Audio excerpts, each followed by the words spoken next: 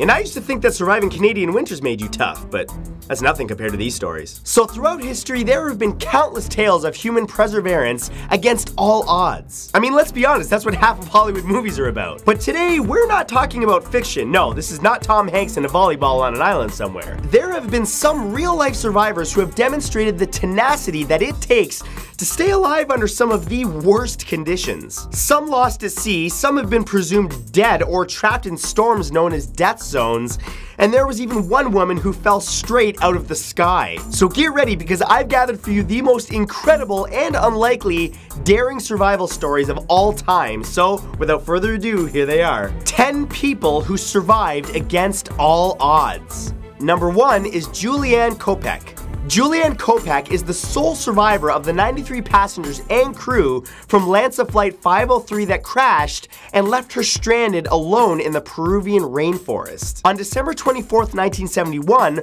her plane was struck by lightning and exploded in mid-air. Kopec, who was only 17 years old at the time, fell thousands of meters still trapped in her seat. The thick, deep jungle canopy was the only thing that cushioned her fall, which allowed her to survive with only a broken collarbone, a gash to her right arm, and her right eye swollen shut. Kopec had no training or gear, but instinct kicked in, and she began to follow a small stream that she had found. She continued to follow through the rainforest for 9 days, avoiding run-ins with anacondas, 6-meter-long crocodiles, and the orifice-eating leeches that call this rainforest home. She finally found a canoe and a nearby shelter, where she waited and unbelievably was rescued by 2 loggers. See, I wouldn't have been able to survive that, not just because I don't even know how to cook myself dinner, let alone eat random things in the Peruvian rainforest, but if I saw one single tarantula, closest cliff, me, that would have been it. It just been over. I'm not dealing with tarantulas. Number 2 is John Coulter. John Coulter was an American trapper and guide who had traveled through the then unknown regions of North America. In 1808, 700 Blackfeet Indians killed Coulter's travel companion and then held counsel on what to do with him. They soon stripped him of all of his clothes and all of his possessions, and then told him to run, which made him clearly realize that he was the object of a human hunt. Coulter, quick on his feet, managed to run several kilometers and even evaded most of the group, but one bloodthirsty native gained on him. Turning and facing him, Coulter killed him with his own spear and took his blanket. He then took to hiding in a beaver dam of all things until he was able to escape the area undetected. For the next 11 days, he walked a total of 320 kilometers to Fort Raymond in North Dakota with only the blanket for warmth and roots for food. Okay, this is proof that the generations before us were a lot tougher. My biggest struggle is often where to order in food from. There's a lot of options. Number 3 is Douglas Mawson. Douglas Mawson was an Australian scientist who, at the beginning of the 20th century, set out on a mission to explore Antarctica. But on December 14th, 1912, one of Mawson's colleagues fell into a crevice, dragging their sled, their supplies, and most of their dogs down with him. But the worst part about it is that ahead of Mawson was a 500-kilometer journey. In order to survive, they actually had to eat the one remaining dog, and his other colleague died from exhaustion, but Mawson pushed forward. He suffered conjunctivitis and frostbite so bad that his skin, hair, and the soles of his feet began to fall off. On top of that, he himself then fell into a crevice and was dangling helplessly over an Arctic abyss. Amazingly, he was ultimately able to pull himself up and finally, after 32 days, reached his hut. And it's lucky he got there when he did, because the only boat out of Antarctica departed shortly after Mawson arrived, which, if he didn't make it on that boat, would have made him wait another 10 months to get back to civilization. 10 months in the cold, that really sucks. Welcome to Canada. Number 4 is the Gremlin Special Passengers. On May 13th, 1945, a U.S. Army Air Force C-47, nicknamed the Gremlin Special, crashed into a mountainside in what is now known as the Shangri-La Valley in New Guinea. The plane was carrying 24 crew members and passengers, but out of all of them, only 3 survived. Lieutenant John Malcolm, Corporal Margaret Hastings, and Sergeant Kenneth Decker all had varying degrees of injuries. They soon found themselves in a sort of modern Stone Age culture, untouched by the outside world. What's most disturbing is that the natives that were around them were cannibals who enjoyed a free meal of the other 21 who had died. Luckily for the survivors, the natives did not turn on them. Amazingly, on July 2nd, 1945, after having spent 42 days in the jungle, worried about their new native friends who might get hungry again, the 3 survivors escaped to an island via a rescue team. Okay, now listen, you gotta remember, if you're ever stranded on an island and you're forced to eat someone to mix in with the cannibals, go for the butt first. There's a lot of meat on the butt.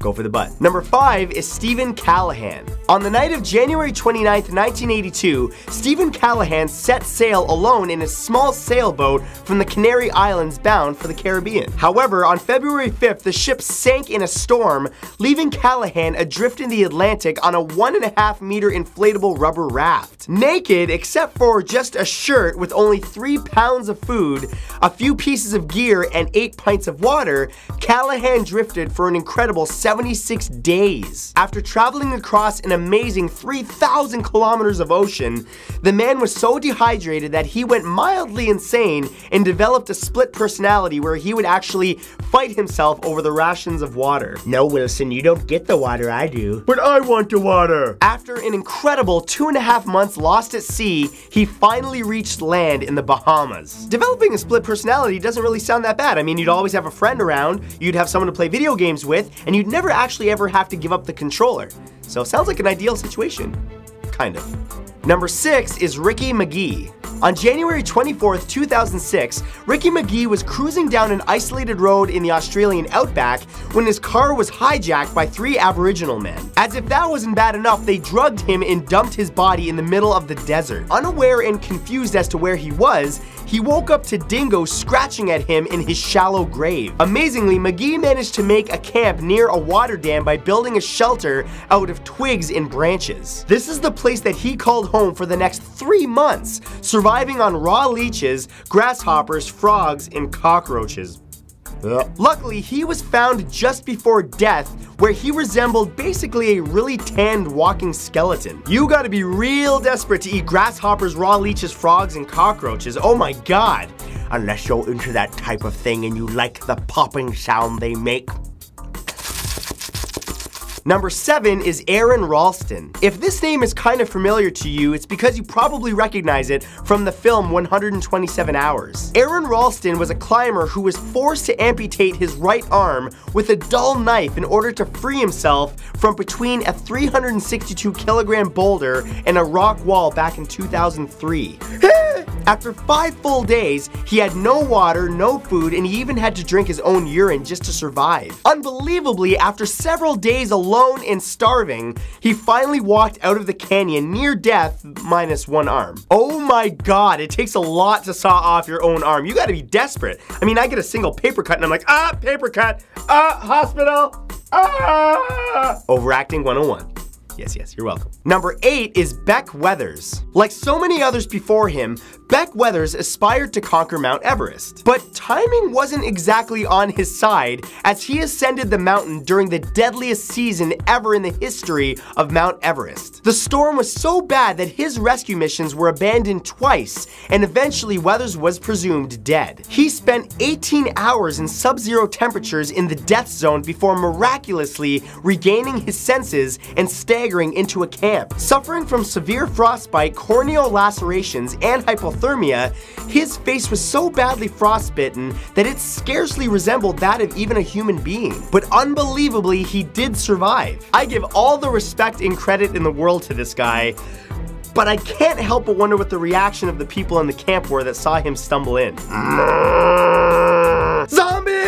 Number 9 is John McCain. On October 26, 1967, Lieutenant Commander John McCain was shot down by a missile over Vietnam. While trying to eject from the aircraft, he fractured both his arms and a leg and almost drowned. Then, North Vietnamese residents pulled him ashore where they crushed his shoulder and bayoneted him.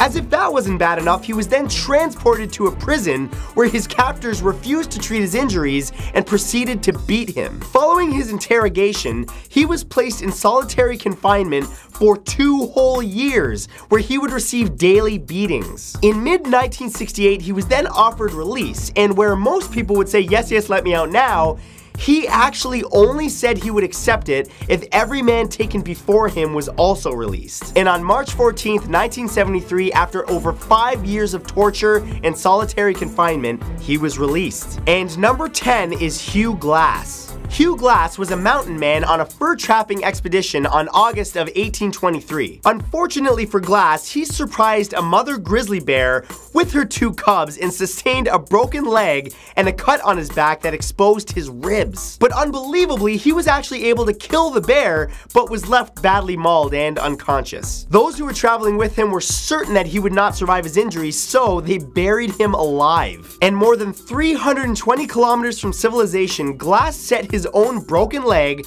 wrapped himself in bear, and started to crawl to safety. To prevent gangrene, Glass laid his wounded back on a rotting log and let the maggots eat his dead flesh. Oh, this is getting gross. He survived mostly on wild berries and roots, and after 6 weeks of travel, built himself a crude raft and began floating downriver. And after receiving directions from friendly natives, he eventually made it to safety. If this story sounds familiar, that's because it's the story from the 2015 Leonardo DiCaprio film, The Revenant. Wait, are all Hollywood movies based on a true life story?